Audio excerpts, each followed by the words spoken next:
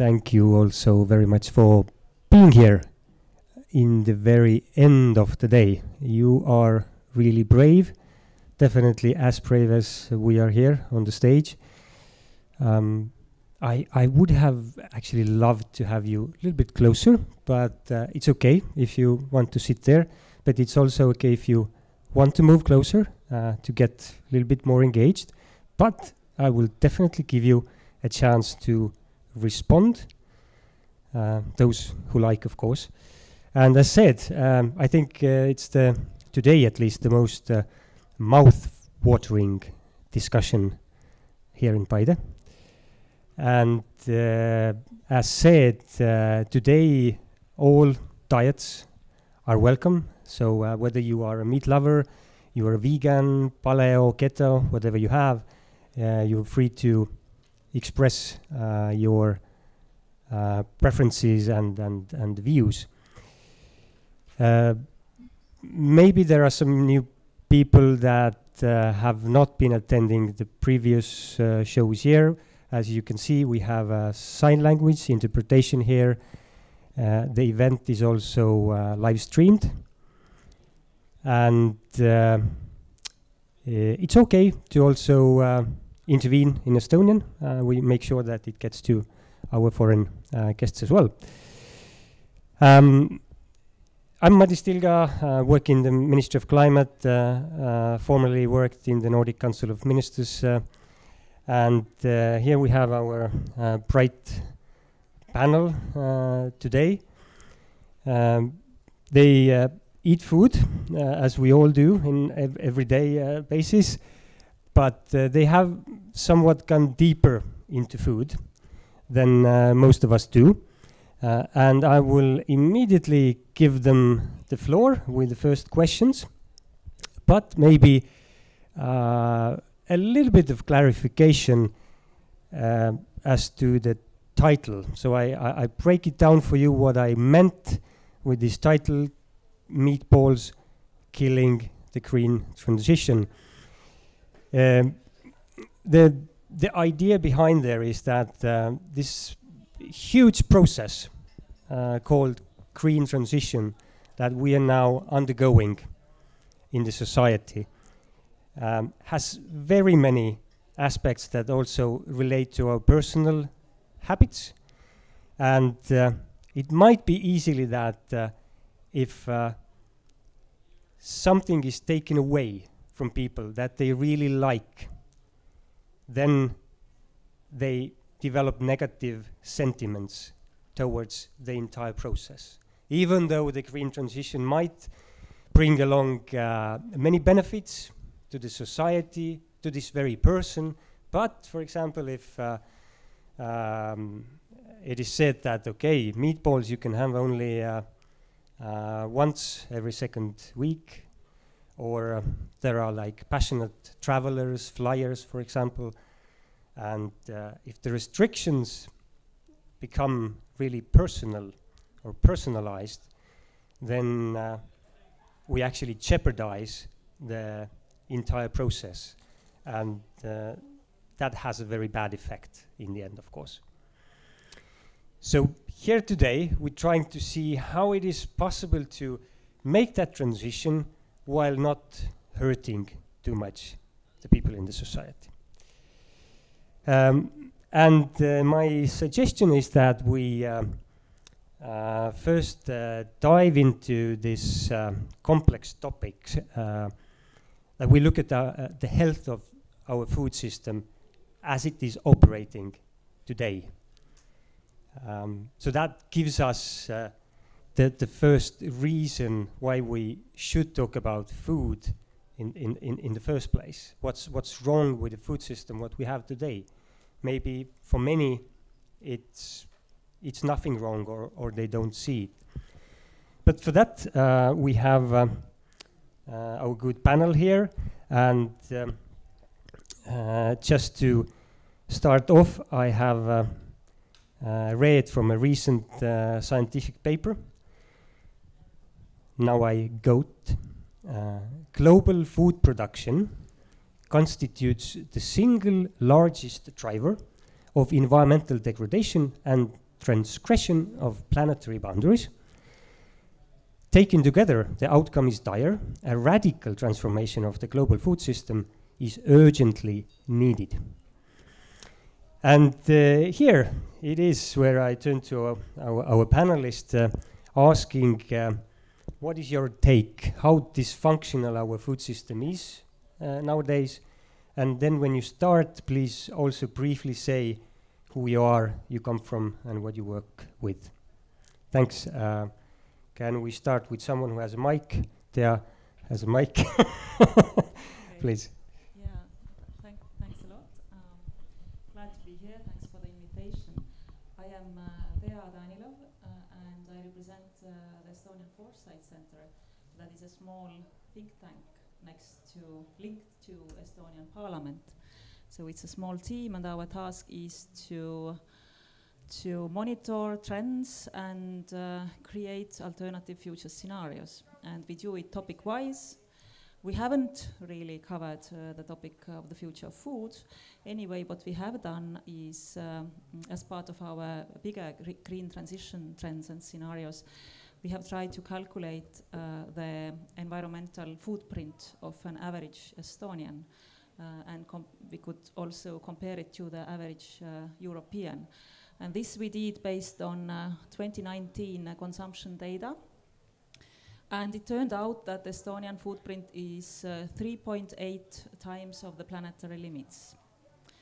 And it is even larger than the carbon footprint of average European, which is 2.9, if I now remember correctly. Anyway, the Estonian carbon footprint, or the footprint of an average Estonian, is about 1/3 bigger than the one of average European.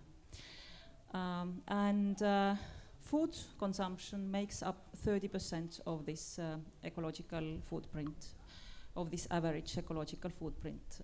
So this is quite a remarkable one, but it's not the biggest. The biggest part of the carbon footprint of average Estonian is electricity and heating, mainly because the oil shale input in our electricity system, but also because a lot of usage of wood, firewood. So it is not, we are not in terms of planetary boundaries, we are not only talking about carbon emissions, this is very important, but also the microparticles in the air, which are created when you heat your oven with firewood. But it's not a concern in rural areas. It's only a concern in highly populated areas. So this to be said, I'm not inviting masses of people to turn down or to give up heating with firewood. But coming back to the food. So 1/3 of the carbon footprint consists of food, and of course Estonians, the meat consumption habits is one of the reasons here, and also chocolate pops up as one of the favorites and one of the causes of the footprint. Of course we cannot limit it to zero, that's impossible. Now the big question to me is that, of course, we should reduce this ecological footprint coming out of food. But there are two parts how to reduce it. One is, of course, let's eat less meat, or let's have more plant-based diets.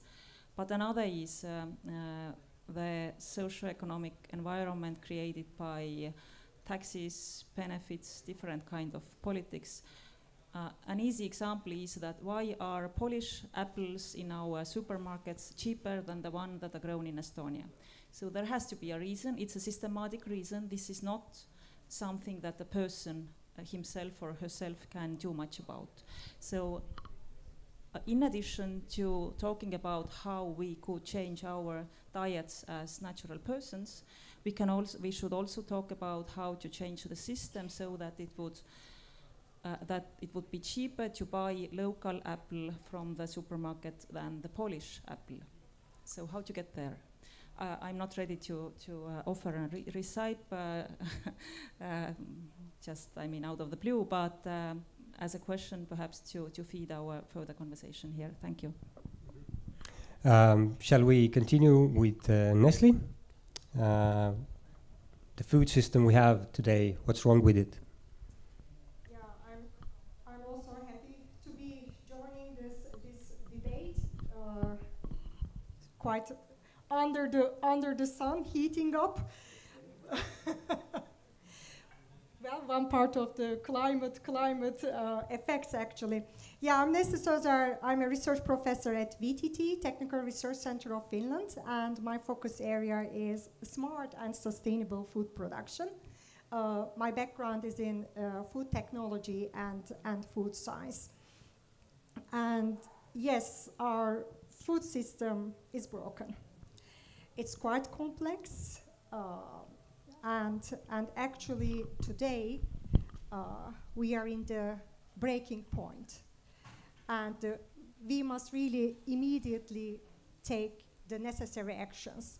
And this, as said, the food system is quite complex, and it affects many of the things, including the climate, the environment, the biodiversity, and especially our health.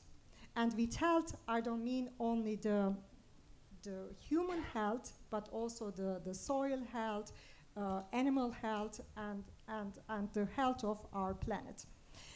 And yeah, you have described the fruits and vegetables, local production, and so on and so forth. But then when it comes to our diet, proteins are one of the important elements in our diet. They are our body's building blocks.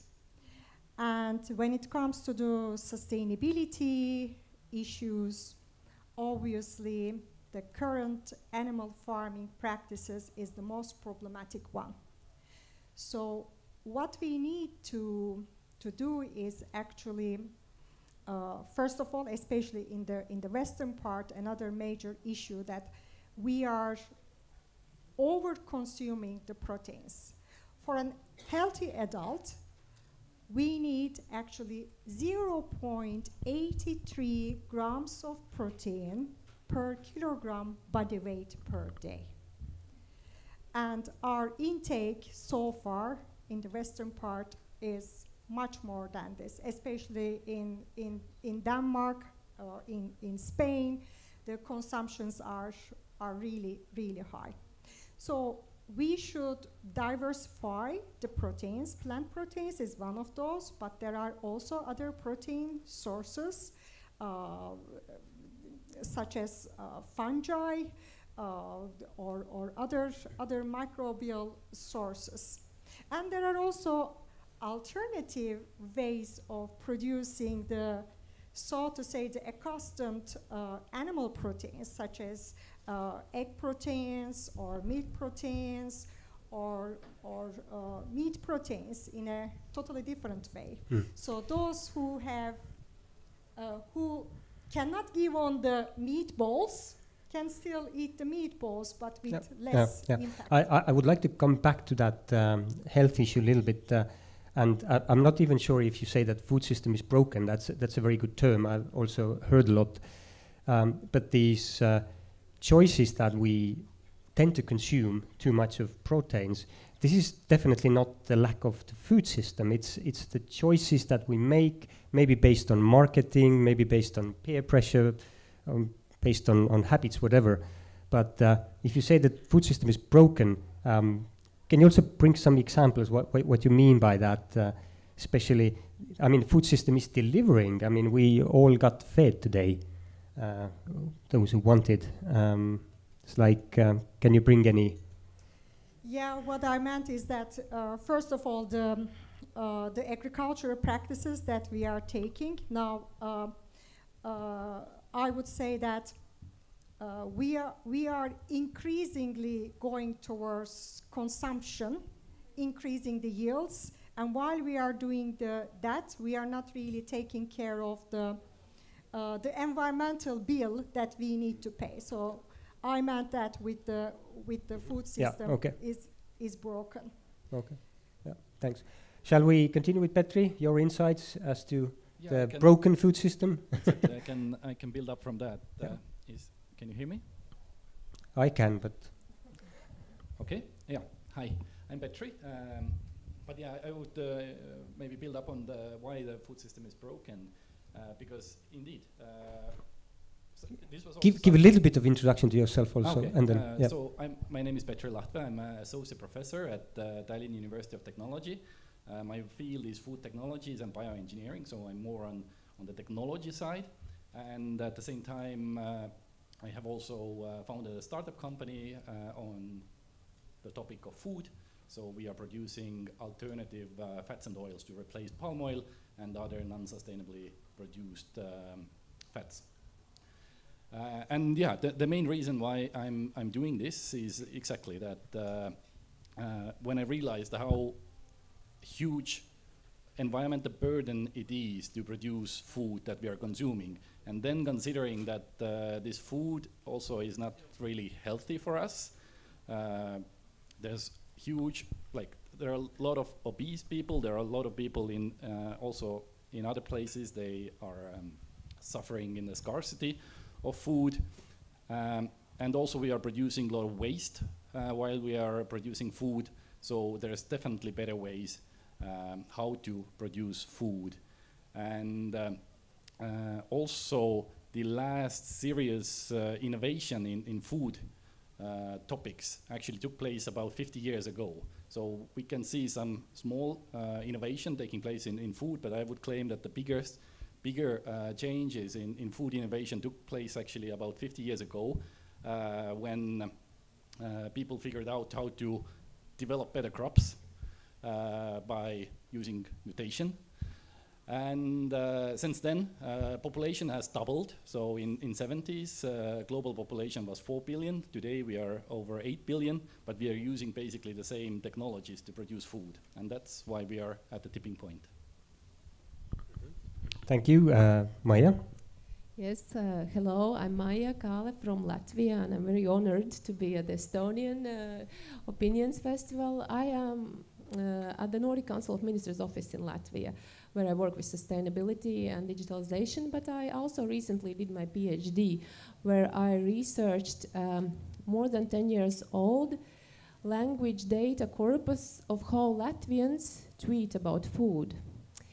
And that's quite interesting insights of also somewhat reflecting what exactly is broken with food system. And I can already agree to what was said, but I think we also have quite complexities in the way we talk about food.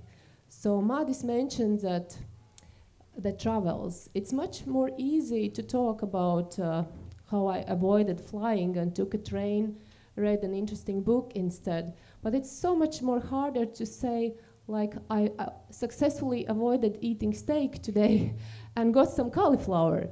These kind of stories just don't work.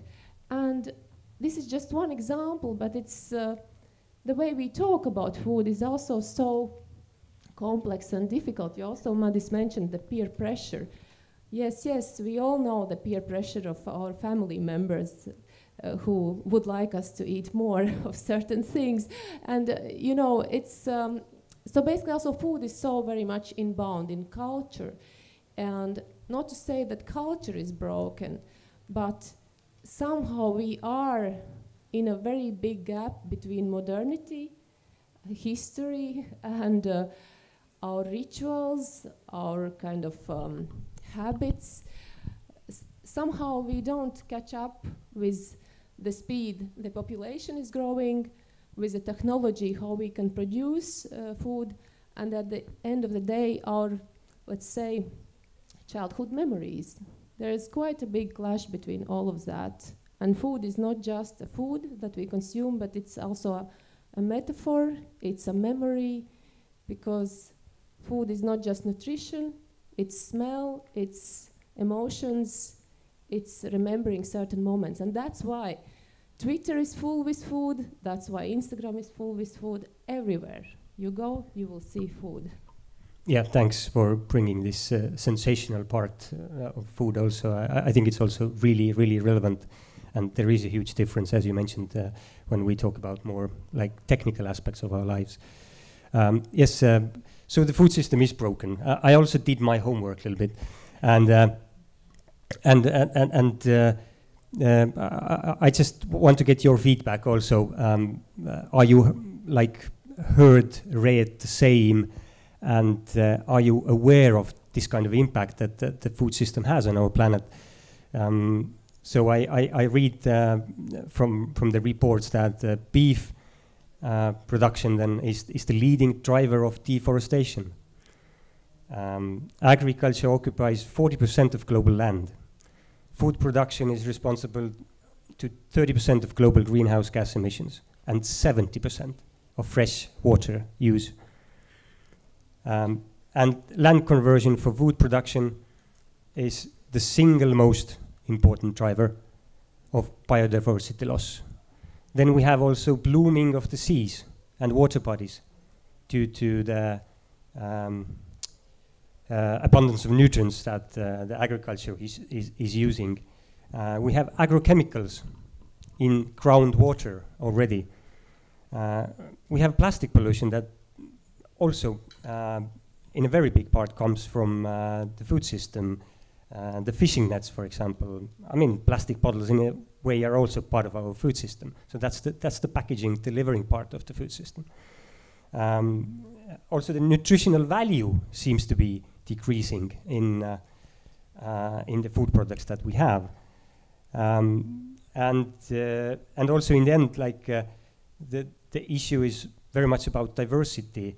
There is insufficient diversity from the plates in our menus down to the field, how the food is produced.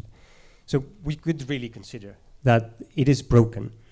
And now there are several ways how to fix it.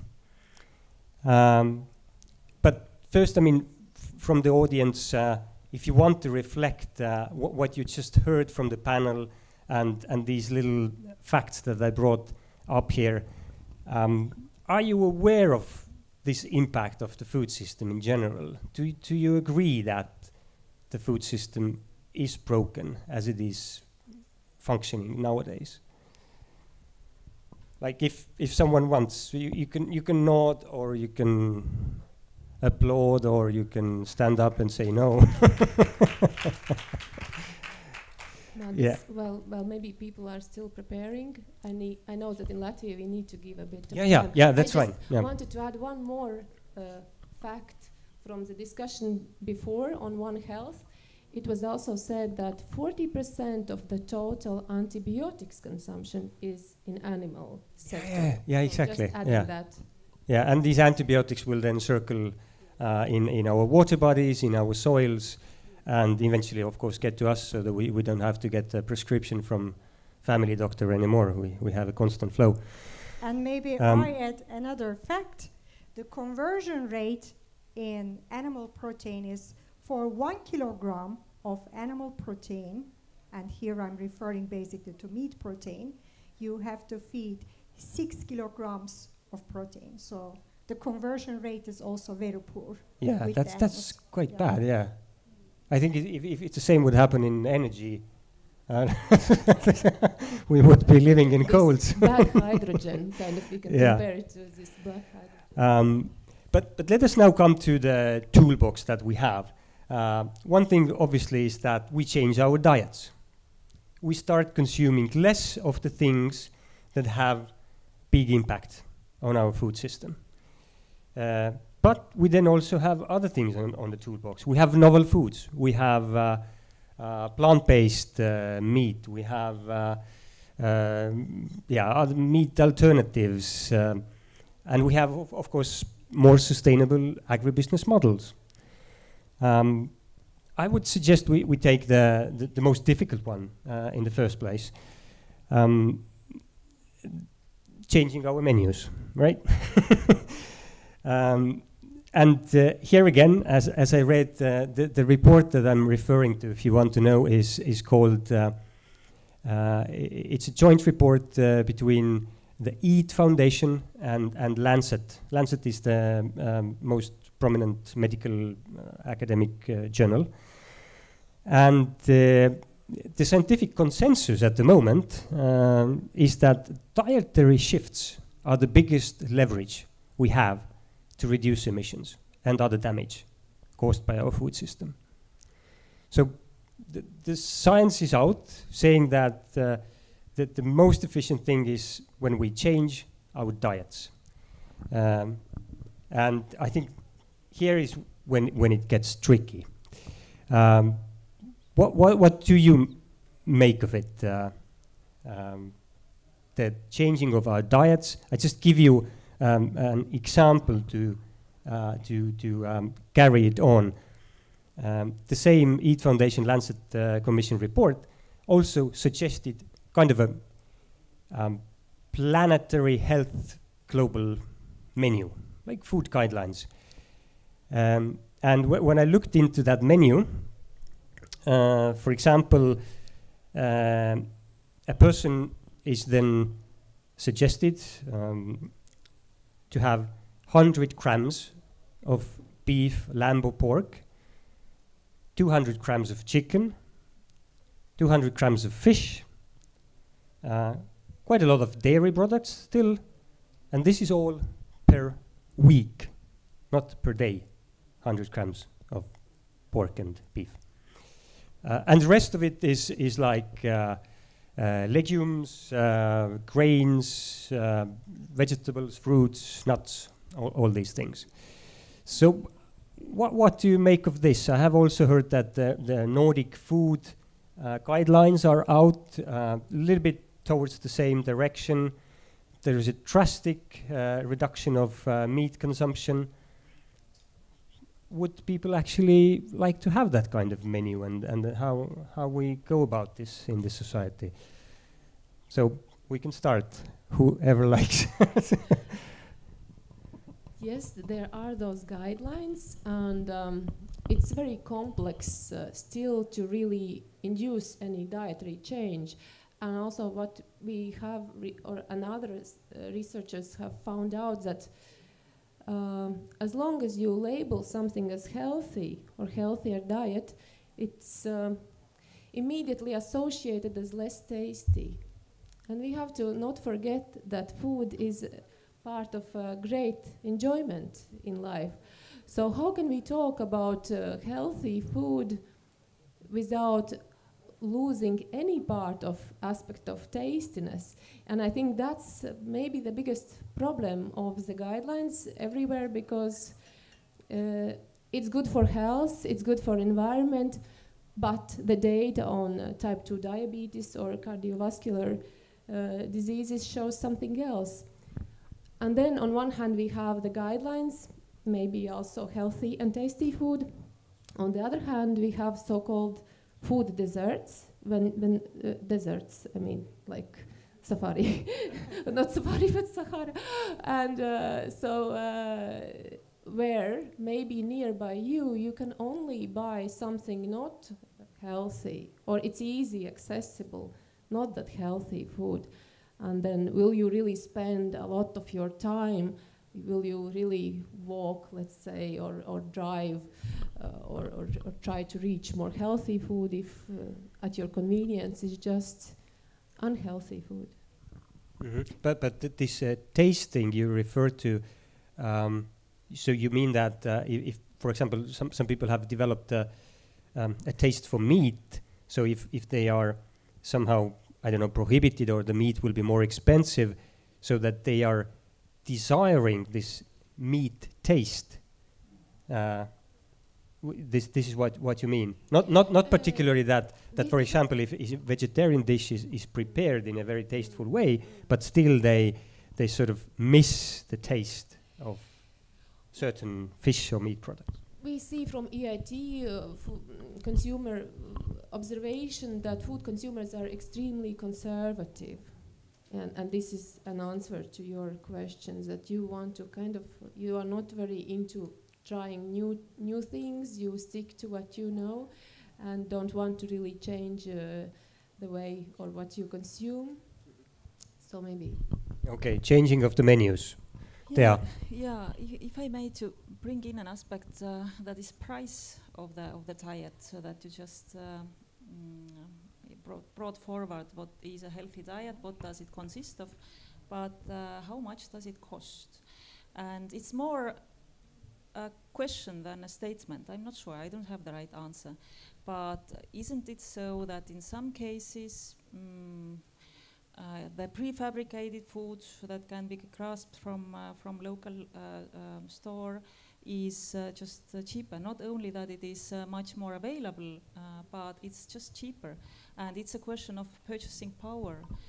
Of course, one can always claim that vegetables are the cheapest elements or things in the store at all. If you buy some cabbage, for example, it's pretty cheap. Yeah, but it's a big jump to go from a non-healthy menu to only eating cabbage and carrots. You need to kind of gradually move into it, or perhaps not reach the final destination at all, but rather have some. I mean, eating only vegetables is probably rather radical, but I'm not an expert in this. So what I want to give a thought upon is that perhaps one of the obstacles that we are facing is that the healthy diet might be more expensive in some cases, and it's a question of purchasing power of the society that limits the shift to healthier diets. To some extent, at least, as you mentioned, Madis, that it would be a big leverage to better food system if everybody changes his or her diet, definitely. But it's not. It might not only be the question of habits and cultural norms. It might also be a question of money. It's like in America, for example. I mean, you can feed your own entire family with burgers and fries. Get it really cheaply, but instead going to the grocery store, buying all the fresh stuff, it will be often like twice as expensive for the family to have a meal, and then obviously there is a case, yeah. Exactly. So if I can also complement, so when we are talking about food, there are several must-have factors. Of course, the food should be safe, nutritious, and But then it has to be affordable, it has to be tasty. And when we look at these current alternatives, majority of them are at least double the price of any meat product, like the meatballs. Yeah, the meatballs are rather cheap. If you compare it with the plant-based or then the fungi-based ones, or if you go even to more sophisticated, obviously there are these novel foods which are not yet approved in Europe, but elsewhere they are approved. They are even much more expensive.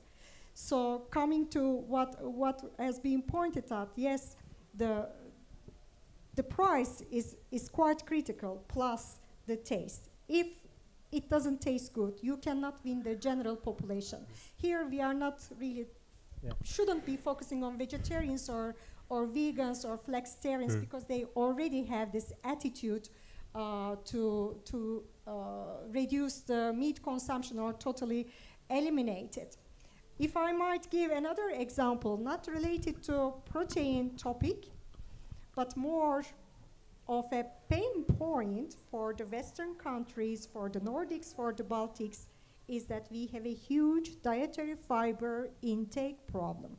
There has been at least 3 decades of work, scientific work done on whole grain consumption and how it affects our health. There is a direct link between whole grain and certain cancers, for example, colon cancer, and still the intake of dietary fiber or whole grain products is much lower than the recommended levels. And this they is don't taste good. Related to taste and price. If you go and buy a bread which is made with white wheat flour, it's less than €1. Versus if you buy sourdough fermented whole grain bread, it is at minimum 3-4 euros. Yeah, but also take rice, for example. I mean, most of really like this, jasmine rice and white rice compared to the brown rice. It's expensive and it doesn't. And it's expensive also, yeah. But I think this price thing, this is maybe a little bit of certain sectors in the food system. The environmental costs are not factored in, right? This is the how kuidas the väliskulud on. Externalities are not taking into account. Definitely, absolutely. And if these were taking into account, then definitely also eating a burger would be more expensive than making definitely the comparative your own food. prices would change in the system, but then the low-income families, their situation might become even worse. So they have much worse access to food at all, not just healthy food. At the same time, I just want to add, at the same time, it's also difficult to market vegan and vegetarian food because you cannot set the price as high as you can set it for the steak. And people want to treat themselves and want to spend. Well, we are talking about very polarized society. And then also comes in the issues that you cannot really price the vegetables as high as you can set the price for the meat. Yeah. Petri, your take on changing the menus for the good of the planet. I think price is definitely one aspect, but maybe we should ask from the audience as well that what is the main reason why we don't change our diet?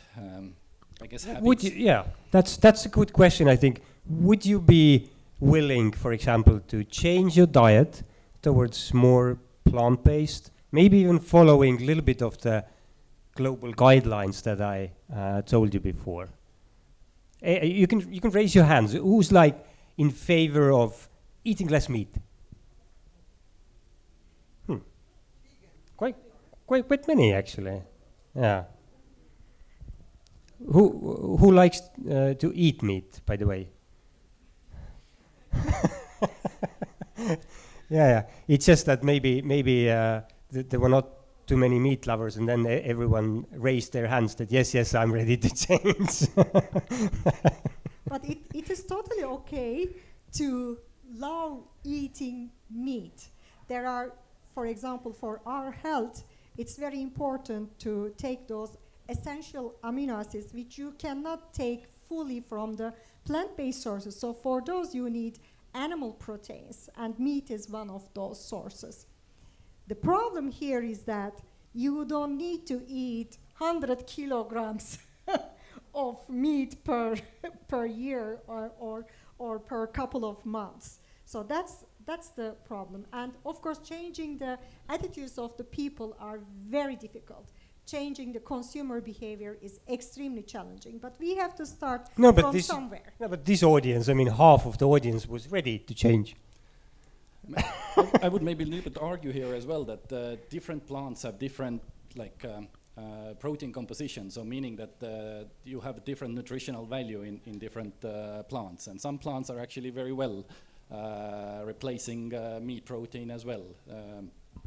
But for example, I guess here in Estonia, we don't maybe know that well what to do with beans or legumes. We don't have the tradition to use them in our food. If you go to India, for example, there are large regions of areas where people are vegans and they are living very healthy life there. So it's about changing our habits, and one way how industry is trying to help there is exactly to make food that mimics meat. I can say that the first example that have been in market have not been maybe the best. There is still room for improvement, but I'm sure this was just the first generation of products, and the next generations will be better.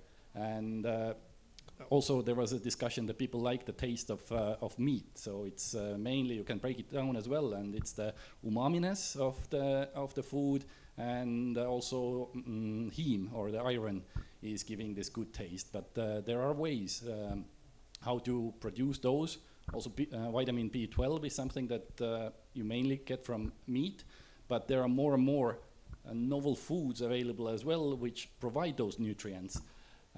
Yeah, it's. I think this field is therefore changing now. I think we come back to these novel foods right away. A little bit more closer, even. Yeah, Maija? I just wanted to add that somehow what we are talking right now is a side product of modernity, or let's say electricity, because we have lost the seasonality of how we consume things. So there has been always some period when you don't consume meat, and then it's maybe a short time when you do that. And of course now we can access, if we can afford everything all the time. And I think this loss of seasonality, of course, is an issue, and we haven't managed it good as a society overall. So that was just this add-on. Yeah, I would also emphasize that it's not only about meat. In the food sector, we should consume more locally produced foods, right? Because the transportation is the big issue, with a lot of carbon emissions originating from food transportation from other parts of the world. Then packaging is a big issue. So it was great to see that so many of you raised hands whether you are ready to cut meat in your diets. But what about growing some food yourself instead of relying on stores and supermarkets to buy it from, or perhaps to participate in a food cooperative for joint production for your vegetables for winter, for example, etc. So, it is kind of controversial thing for me either, because we all come from the Soviet era. We know about the cooperatives. We have the not so good experience, saying it mildly. And I've heard so many green transition evangelists talking that how our food system is going to be redeemed by food growing, by the cooperatives, by the collectivization and collective growing of plants and perhaps even animals, or perhaps not.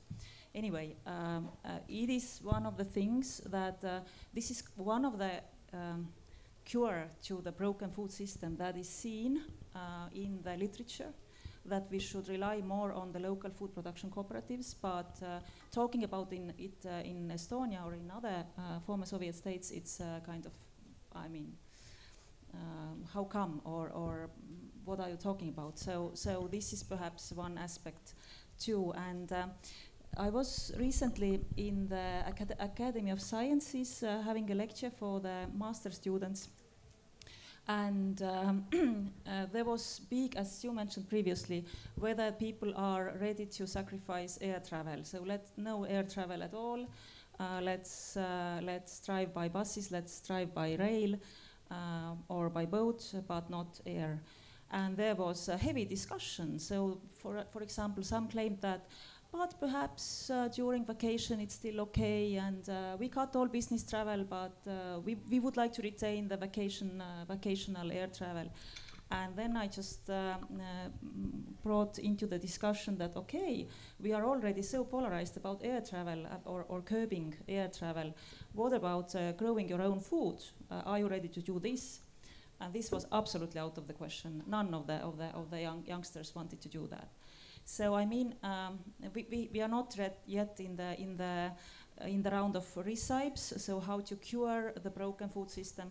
But I just see that perhaps the cure that Petri is offering just is a novel food, which is a great way out until it is affordable in price. I mean, as soon as it affordable in price for the population. But quite many of the cures that we are offered seem a bit odd, I would say. Not your one, but many of the rest. Thank you. If I'll let you continue.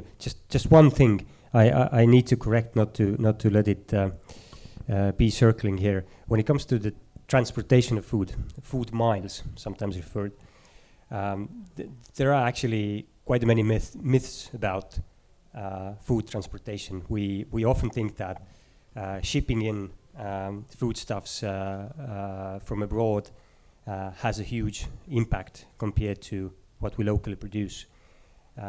Actually, the transportation part might be really, really small, and where the emissions come actually are other places, are the direct production, farming, related to, if it's related to animals. Okay, so it's okay to get your lenses from India, for example?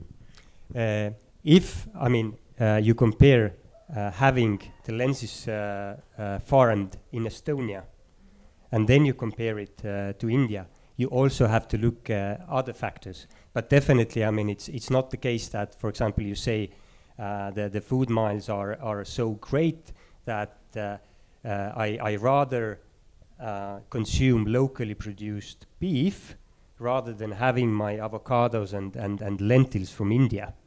Because there, when you compare different food items, then the issue is what you consume, not that much of where it comes from. For example, in the beef production, when it's the specific beef herd, not the dairy herd beef, then the transportation actually from the entire emissions of the beef is 0.5%. And usually across the other food items, it usually stays below 10%. So it should be, taken note. I think what Teija was maybe thinking, and what we are also increasingly thinking of, is this food systems in terms of resilience and security. And there I think it comes into play this question, what can we grow locally, regionally, and how the food system is functioning. And in our project, Future of Urban Agriculture, we looked at how cities can actually participate in this all food growing kind of food consumption area. And it was really nice to find out that Helsinki, they have a map of an edible city. So you know where is the apple tree, where is some berries maybe, where are some mushrooms. And I think we increasingly need to think about these edible city maps. But when it comes to really growing food, well, on balcony, maybe somewhere on the roof, these systems are not yet in place. And also this hydroponics and all of this. These urban gardens? Urban gardens Collective gardens? Yes, they are collective gardens, unless they are gated communities. I mean, how open they are to the whole society, and who can access and who cannot access.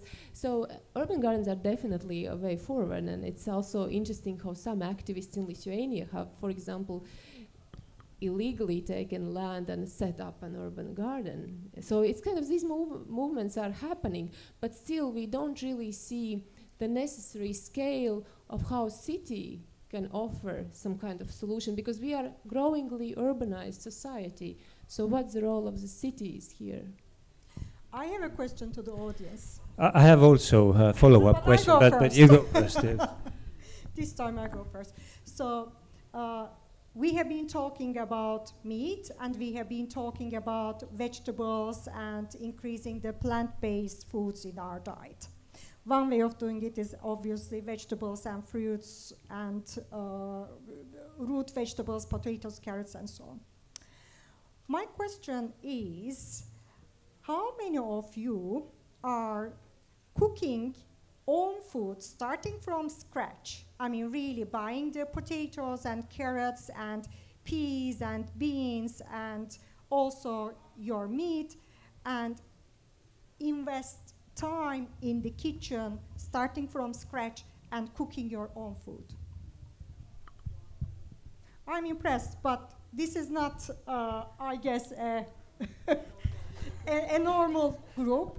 Majority of the people, because we are lacking time, and unfortunately the amount that is spent together with the family in the dining table is going down and down, and not everyone knows how to operate with lentils, with root vegetables. They don't know how to cook, and it takes time. When it comes to especially plant-based food, you need to process it so that you don't get the stomach discomfort. And majority of the population has this problem. So there is the irritable bowel syndrome. There are also certain allergens that comes from the plant-based foods. And for those, you need to know how to operate. And unfortunately, the consumers don't know this. So that's why we need processing. We need to process the food. But let's come back to processed foods. Let's like define that, novel foods. And then you also get to say if you're ready to eat these kind of things that they are going to describe. But as you are a really extraordinary audience here, ready to change a menu and cook at home, then I have this follow-up question.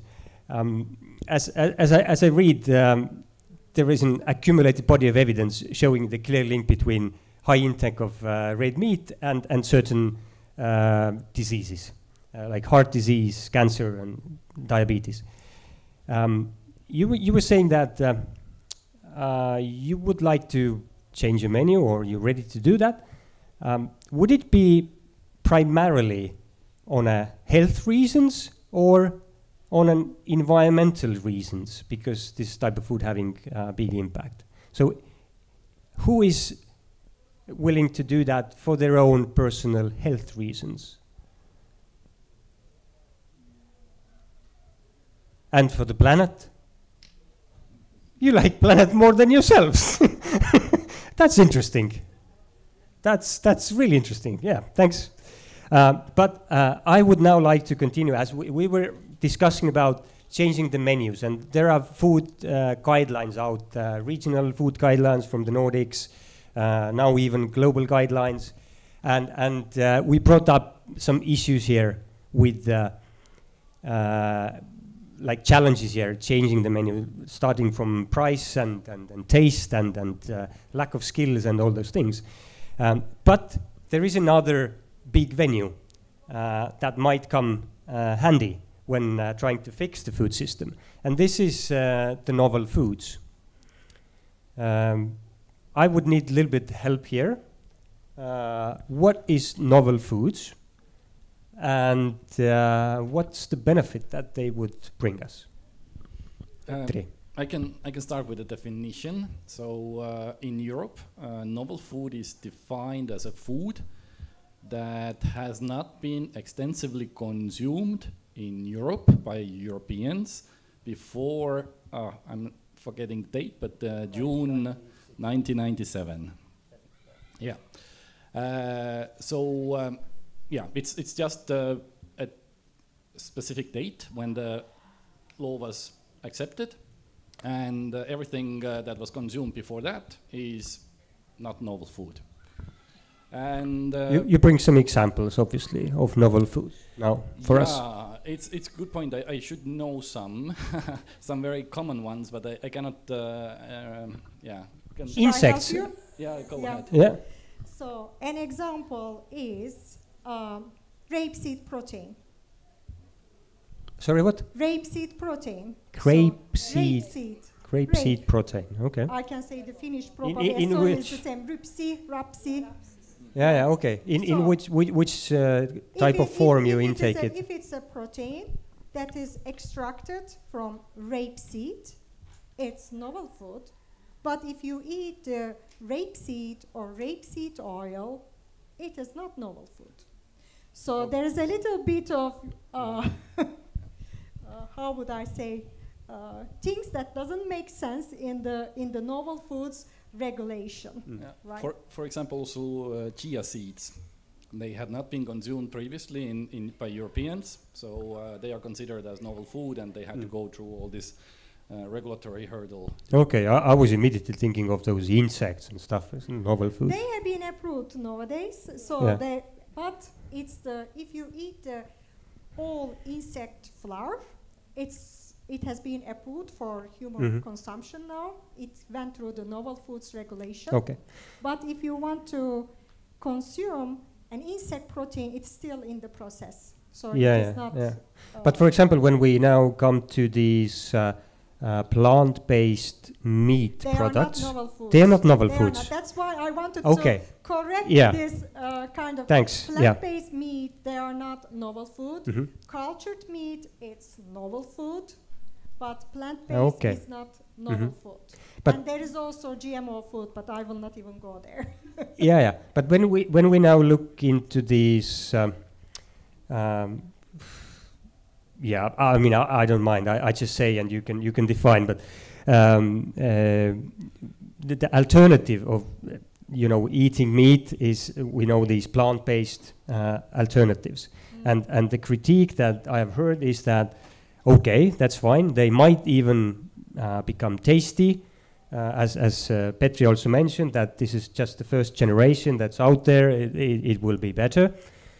But the critique there is that this is a very processed food, like ultra-processed food. Nesli, Petri, maybe you can shed light here, like this processed food thing. What is it? What does it mean? And what's the hurdles there?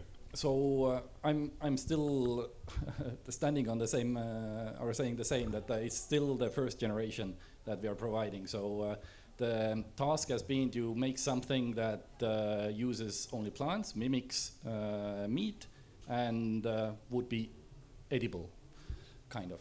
So the criteria initially probably weren't that high, and also then to make it taste a little bit better, the industry is putting in a lot of different things, and to make it also durable. So the products are getting better and better. There are more and more products on the market as well that have maybe 5-6 ingredients only and are less processed. But yeah, processing is another thing that, in my opinion, there is a big or at least, let's say, to the public, there is a big difference if the processing is taking place at home or in the industry. So if the processing is taking place in the industry, then it's bad. But if you do it at home, put a lot of salt, fry it in butter, and then it's a little bit burnt as well because it gives a nice crispiness to your product or to your food, then it's fine. Or But can I come in here with an observation that, for example, if I buy, these are like, I don't know, pre-cooked, like minced meat, how you call it, cutlets, yeah? Seasoned, they are cooked, so pretty much you just put them on a pan and warm them up. So and also add butter if I like, yeah? But if I now compare this with fresh minced meat that I season myself at home and fry in butter, I suppose there still is a difference, because this ready-made in a factory has already been processed, cooled down. Now I do it again. The fat composition must change somehow. Or I must correct here now something. Yes, please. Really. What you are talking about is not really the processing. What you are talking about is the composition, is the formulation, is the nutritional content. And this is what we should be discussing. I know there has been huge discussions going on around ultra-processed foods, how bad they are for you, and so on and so forth. Partly they are correct, mostly they are incorrect or misleading. Let me give you an example. If you take minced meat versus the plant-based alternative, if you eat minced meat product produced at home, you put salt, you put butter, and so on and so forth, and it's minimally processed in a way at home. Is it really healthy and nutritious? Does it give you all the elements that you need? Versus take a plant-based meat alternative. But here you have to be careful with the nutritional composition, because with the plant-based meat alternatives, some of them are made by using palm oil or coconut oil that has even much more saturated fats than the actual animal lard, animal fat. has. Or some of them, in order to close the sensory gap, the taste, there has been added lots of salt, and this makes it an unhealthy product. But there are those meat alternatives which are made by using, for example, fermentation to give the umami taste to it naturally. They bring together with the protein different kind of vitamins because it goes through fermentation, and then it can also bring dietary fiber to your diet. So it is not really how you process. Another example is bread. You can make bread which is almost empty in calories, lots of starch in it, but exactly the same process, you can make a high fiber bread. The cereals that you are consuming, we use extrusion processing. This is a little bit technical terminology, but exactly the same process. You can make a very healthy all fiber cereal, or you can make rice crisp which has lots of sugar and artificial flavors in it. The process is exactly the same. It's the nutritional composition that's different, and the consumer should pay attention to the nutritional composition. Maybe one quick thing to add would be that probably most of the traditional food that we are consuming would not pass the novel food regulatory part. Especially if we talk about meat, because they are containing antibiotics and all this stuff. So if you produce novel food, then you could never use anything like that. And that's why we have language wars, because meat producers don't want that these new alternatives are called, let's say, for example, milk, oat milk. Yeah, it's so much easier to add to your coffee oat milk than oat juice, and it's again, it's quite a battle. And I think one of the problems for these novel foods is actually how do we name them, how do we talk about them? Can I just clarify, Nesli, this one thing? I'm still a little bit confused with this processing part here. For example, if I now buy this plant-based meat product, I haven't actually. I don't know how it tastes, but let's say that it consists of I don't know, oats. There are some chickpeas maybe, and some flavorings and stuff. Yeah, but what they have done is that they have done these extrusion processes. Yeah, right. Yeah. So they have this thing now. They have structured it in a way that it has similar texture than meat has. Meat has this nice, fibrous structure that you have to chew. Yeah. So this is it. And on the other hand, I could make my vegetarian beef also when I just put it in a kitchen mixer, chickpeas, I don't know, beetroot, and then the texture fry will it. not be the same. Exactly. Exactly. So that's why I'm referring to that. What I make at home, just crushing vegetables, and then this. Do it at home, but then but the difference here between is there a difference in the sake of the human health? Yes, there is a difference.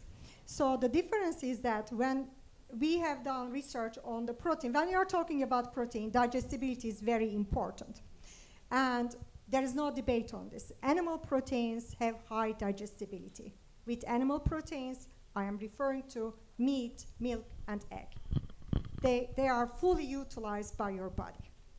When it comes to plant-based proteins, they are inferior. They are not as good digestible as the animal proteins. But with processing, we have done a comparison between chicken, pork meat, and then those different kind of plant-based or then also fungi-based proteins which went through this extrusion processing, and they have similar protein digestibility. So you claim that this processing part actually gives extra benefits. Exactly. Yeah. All right, that's interesting. It was just as Nesli illustrated. Bread, it can be healthy, can also be not healthy. Processing as such as a process can lead to more healthy alternatives, and it can also mean, as it was mentioned, use of palm oil and too much of salt. It's So formulation, it's the ingredients. It depends how you do it. But Petri, I would really like to come back to this spectacular thing that you do in your startup. Could you please explain what kind of food stuff you are producing and how you do that?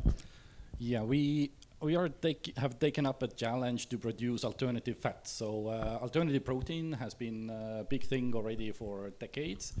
And then came the problem that if you're producing protein, just eating a protein powder is not very nice and tasty. So you need actually, every food needs some fat as well. But where can you get sustainable fats? And today, the most used plant-based fat is palm oil. And we know that the production of palm oil, it's increasing and it's not sustainable. So we came up with a technology how to produce fats in a more sustainable way, and we are using biotechnology, meaning that we are using microbes. So the process is very similar to brewing beer or making wine.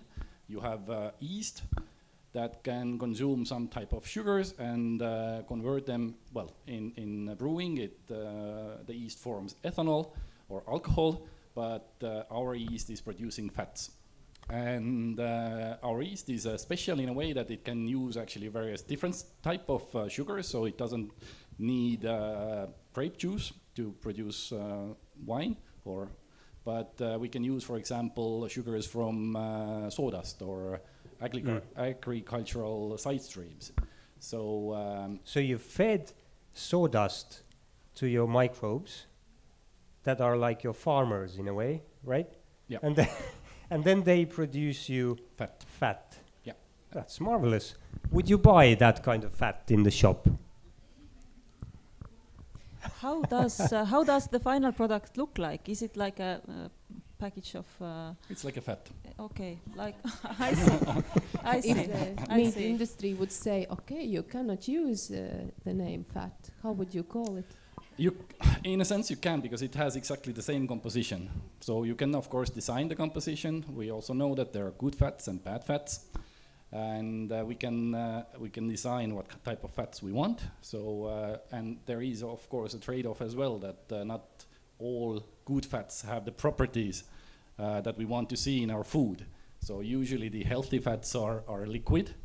And sometimes we need solid fats as well. So, but we can dim it in a way that it has the texture that is needed, but is not as bad for your health, for example. But when going to the store, I'm not normally buying fat. I buy butter, for example. Which is fat. I see, but would you call your product butter? Yes.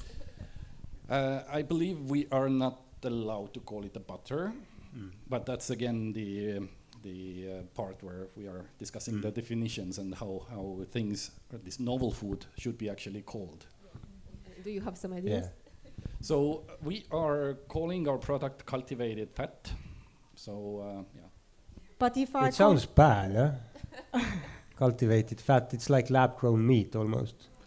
Well, I mean, not that bad, but I think the correct term for lab-grown meat today is also cultivated meat. So and cultivation, well, I think it really comes back to what Maija said, that this language and this sort of sense of food, that might really play a critical role. If I can give another benefit of this kind of microbial lipid production, that's how we call it at VTT, is that you give the example butter, how it is different than butter.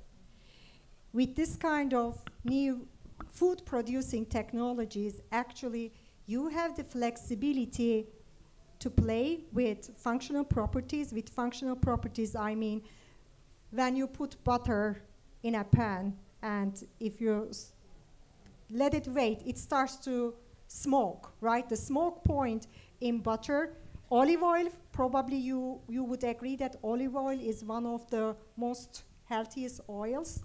But that's very bad for cooking because it has a low smoke point. And then when you use it for cooking purposes, similar to butter, it will cause carcinogenic compounds. So by using microbes for lipid production or fat production, you have the flexibility to play with these functional properties so that they are more nutritious. And when you use the word fat, it immediately, gives the negative signs. But our brain needs fat. No, it's good. It's good. But your smoke point of your cultivated fat then? So we can change it based on what kind of properties we want. That's cool. Do you have any questions? Yes, you can ask if we can hear. It's fine, but it's streamed, so you get a mic. It's there.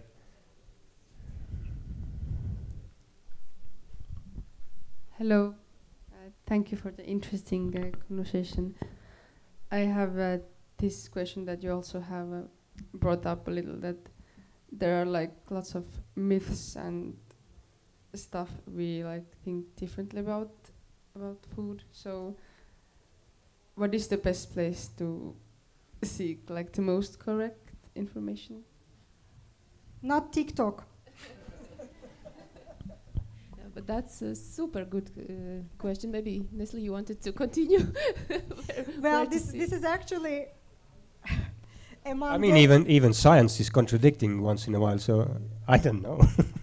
Well, I think we scientists need to communicate our results in layman terms more with the general public. There's a lot to be done there, and the thing is that everyone has something to say about food, right? Because everyone is eating food and it's so dear, and everyone has very strong opinions about food. So that's why there is no single resource that I would say, okay, go ahead, you read this. But definitely I can say that TikTok is not the place for that. I have been also recently seeing lots of things about water intake, and I see people walking with gallons, really, of water. I mean... Yeah, so much of this misinformation, disinformation, and it's at the end somebody is profiting from these weird stories that they are being sold to you.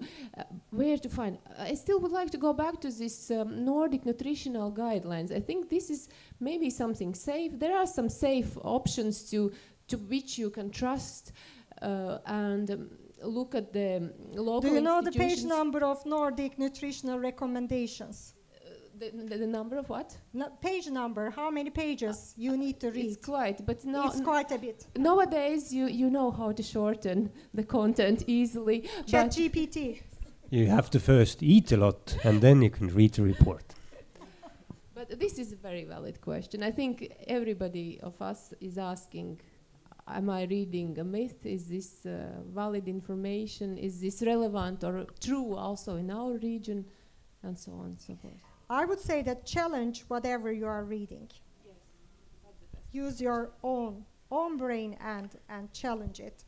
And I think maybe a good thing could be, those textbooks that you went through during your high school years and so on. They are 0.83 grams per kilogram weight for a healthy adult. There you go. Sorry, how much? 0.83 grams per kilogram body weight for a healthy adult.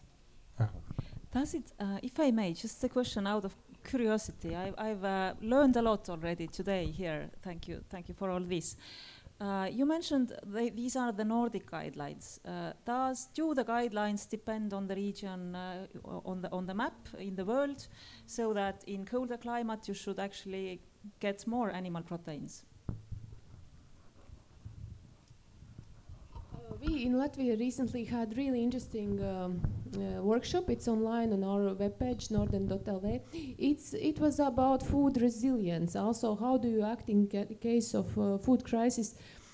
And there was very interesting also presentation of Sami food resilience, which of course also, and more also research from Nordregio, Nordic Council of Ministers, we can see that it really takes into account the geographical, local economies, and it's definitely not one medicine fits all.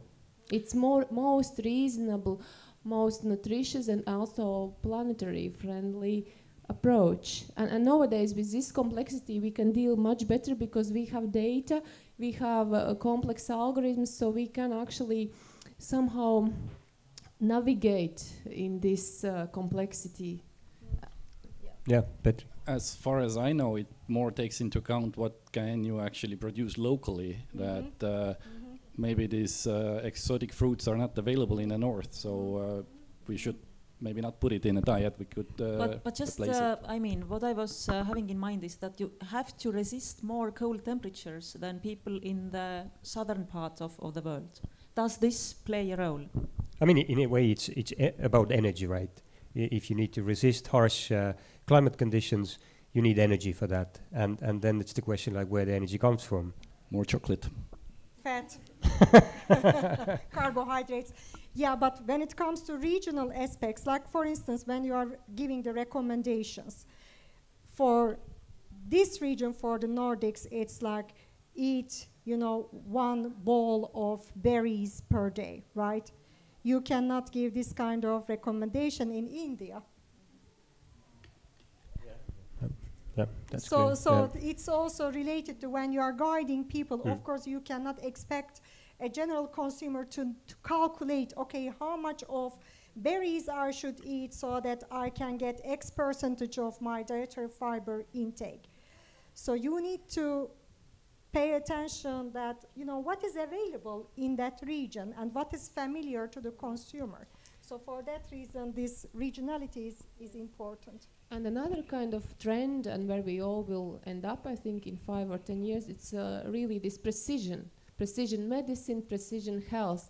So maybe in some future you will understand exactly what your metabolism needs most, so you will be very exact and the food will be like the medicine, because now it acts more like a poison, as we see from the health data. So if we move forward this precision medicine, then we will be quite exact. But of course, again, the question, is there diagnostic and is there solution? Maybe we will live in the world where diagnostic will be, but there will be no infrastructure for solutions. So I think maybe that's more realistic scenario, but still we will be more knowledgeable, I think. I actually had one more aspect about our food systems, but I don't know how tired you are. I'm not going to get paid for that, so I can also leave earlier. But it was about sustainable agriculture, like business models. And on the one hand, we hear that some of our food production will move to biorefineries. So the new farmers will be bacteria and microbes, and the food will come from biorefineries. It might sound a little bit daunting in the first place, but I mean, hearing that how it actually resembles the traditional brewing process, maybe it's not that bad. I mean, this process is so cool. You take sawdust and create fat. That's just marvelous. I mean, we have 10 minutes. If you can bear still with us, I would like to take shortly this sustainable agribusiness models, because it seems that at least some things we still need to grow on the fields, and how to do that so that we don't kill our planet. All these fermentation-made products, they need sugar. Yeah. For sugar, you need the land, you need the farmer. No, sawdust. CO2. Well, majority of them relies on sugar, and then actually sawdust is used as a carbohydrate source for the fermentation. But this will give another business model also for the farmer. When you grow vegetables and fruits, there is always some sort of, or grains, side stream that comes, the leaves or the stalks, and so on. So those can be converted into more valuable products, such as proteins and so on. So we need to think about new business models. Yeah, and actually I could also bring one case that that was really interesting reading. It's a book called it was in Estonian, I don't know in English, maybe it's From Dust to Soil. Yeah, it's by Gabe Brown, an American farmer, regenerative agriculture.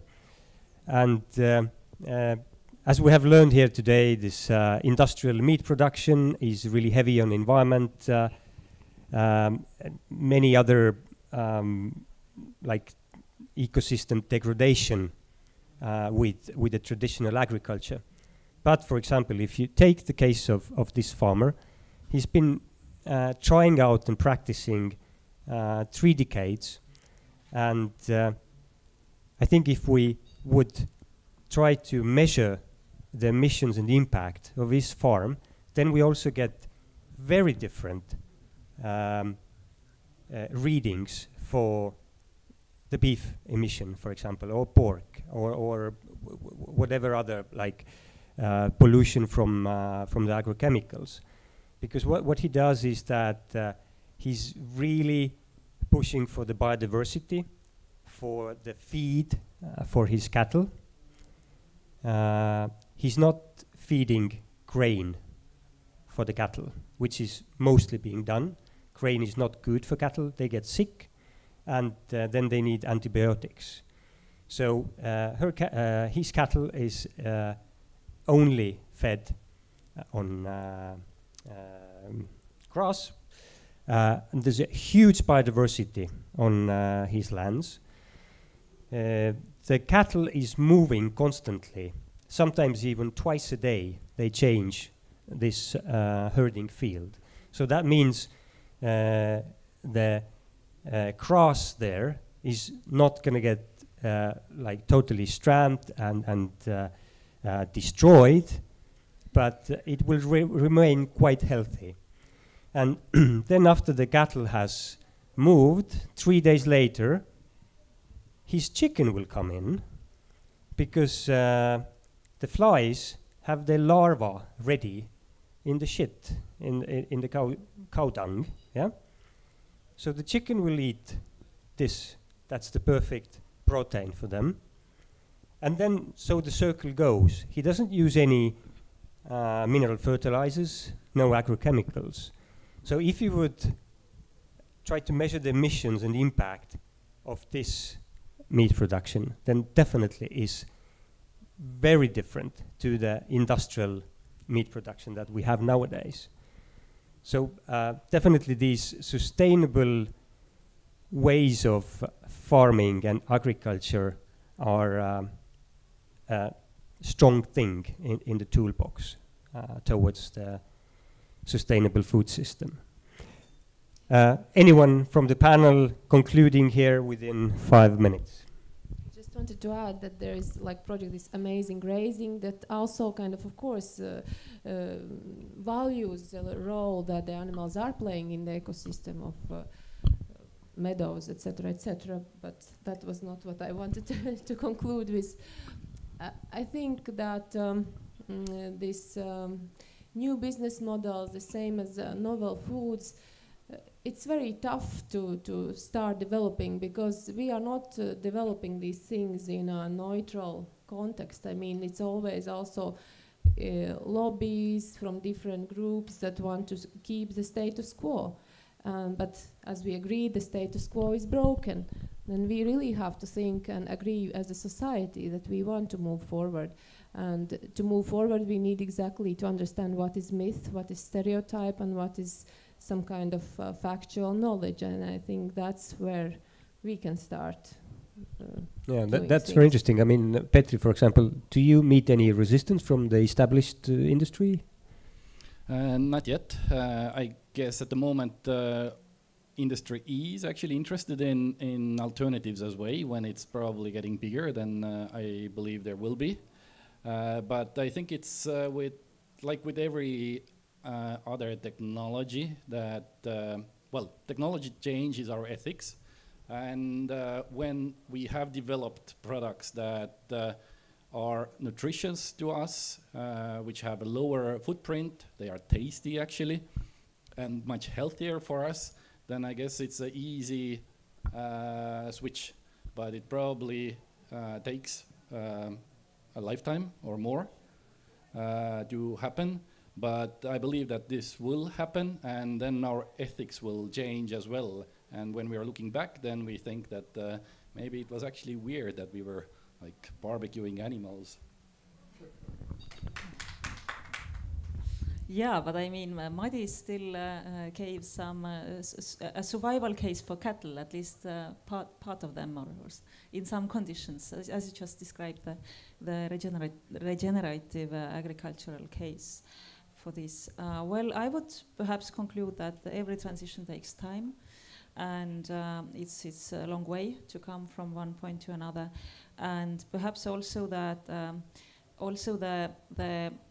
of course you can put a lot of emphasis on personal choices, and that's right, and we all matter, our choices matter, but the surrounding socio-economic system also matters, and as long as the prefabricated meatball or the Polish apple is cheaper than your novel food, or the steak of the cattle that you just described that have great living conditions, etc., and well feed. So as long as these new things or these good things are much more expensive, so there need to be, the comparative prices have to change so that they would not be as expensive anymore, so meaning that the easier choices should be taxed heavier, and also that the low-income groups in the society have to be subsidized to be able to cope with this food prices, raise of the general level of food price. Oh, I'm sorry. So yeah, that was it. Nesli. Yep. Yeah, I would conclude with one keyword: diversification. So we need to diversify our foods. We need to diversify how we are producing the food. And I will also give another fact sheet. If you look at the major grains and I would say grains that we are consuming, it's rice, soy, wheat, and corn. But we have much more possibilities than these four grains. So diversification. We need to diversify our protein sources. We need to diversify our food sources, not only protein, but expanding it. And then also diversify the way that we are producing the food. I'm referring to fermentation-made production technologies. Thanks a lot. I think this diversification from farms to plates is really important notion. And let us then support innovative new food production methods and more sustainable agribusiness models. I thank you very much for being a really exquisite audience of being willing to change your own habits and also engaging with us. Thank you, Nordic Council of Ministers, for putting this up. And see you next time. And the last note, actually, I think I can extend this welcome to the garden party. Over there, in the pink house, there might be some food even left. But no meat? I don't know. You're welcome. Thank you.